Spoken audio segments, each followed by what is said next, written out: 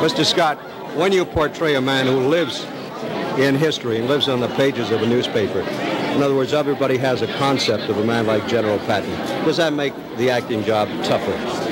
Yes, there's a certain amount of authenticity that must be respected, and we try to do that as much as possible in the picture. There's a lot of research that has to be done, and we try to do as much of that as we could. Overall, it's a more complicated job, I would say, than the normal fictional role. Sure.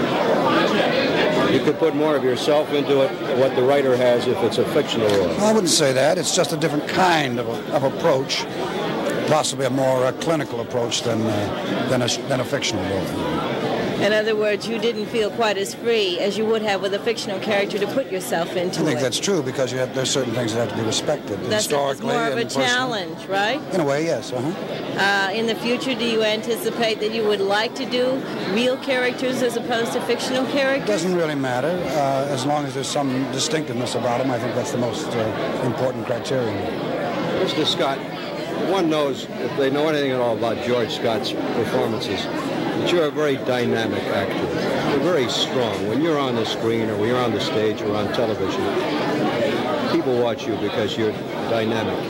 When you come up against a hard-nosed director, a very strong-minded director, and you have a differing concept of the role, how do you resolve that? Well, normally those problems are resolved before you come up against, as you put it. Usually, if there's any sort of whisper of controversy that may be involved, those questions are solved before you go into the work. Otherwise, it can lead to disaster for everybody involved. You are a strong-minded man, are you not? I would say reasonably opinionated, yeah. And you don't mind objecting if something comes up, even on the set, that you hadn't anticipated? No, I think you have to. You have to find something you believe in and try to stick to it. Is it hard to work in Hollywood?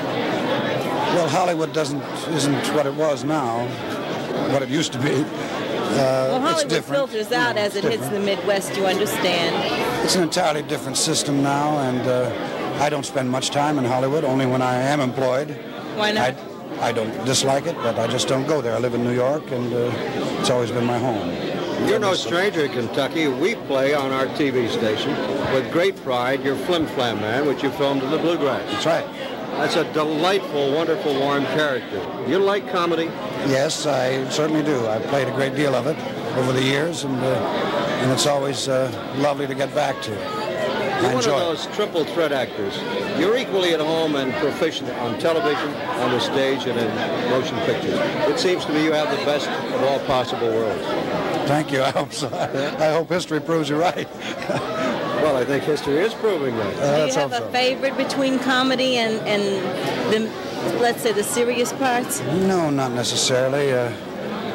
It's nice to be offered a good part, whatever it is. You know, they're just not that easy to come by, and it's also gratifying to be able to execute them with some skill.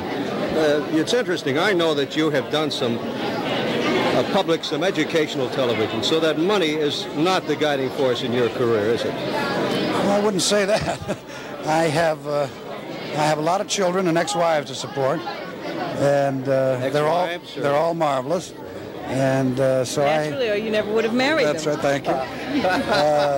And I have to kind of keep my nose to the grindstone. I like to do things that are worthwhile, and I often do things for very little or no money at all. Well, what do you do for nothing? Usually something that is worthwhile. For instance, the Andersonville trial was done for very little by myself, and everyone else involved did it for a minimum, I think, scale. And it turned out to be a very, we thought, a very commendable effort. Well, now what about this? Here we are tonight, and we're playing this back, of course, in the morning. This Patton event. How does that strike you? This event? Yes. Well, I think it's very lovely. I'm happy that I could find the time to come. Did the man, after you did some research on General Patton, we've just talked to his son here, then become a compelling personality to you, or was he just another part? No, all along he was very compelling, and I have an affection for General Patton that I think will stay with me as long as I live. Again, it's very rare when you get people that dynamic and that colorful and that multifaceted to be able to portray. Well, we thank you very much. You My embraced pleasure. our program, and Sandy and I thank you very much. So nice talking to you. George C. Scott.